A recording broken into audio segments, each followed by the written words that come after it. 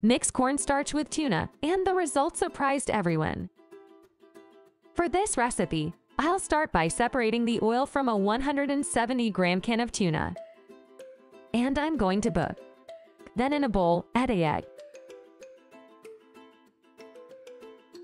a pinch of salt, a pinch of black pepper, a pinch of oregano, and mix well. You can season these eggs with whatever seasonings you like. Then add the tablespoon of cornstarch. I would like to know from which city or country you are making this recipe, and thanks to all of you who follow our videos.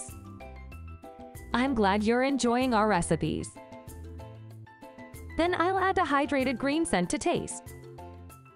The tuna and I'll mix it well. Make this tuna omelet recipe at home. Then come back here to tell me how it turned out. I'm sure it will be delicious, and everyone will love it.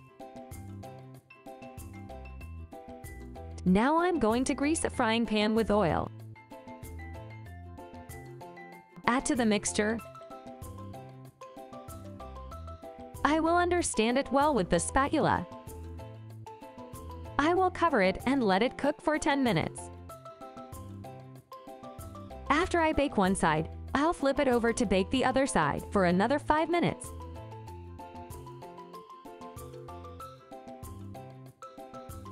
And our tuna omelet recipe is ready. Look how delicious it was. Now cut a piece and enjoy. I hope you liked this recipe.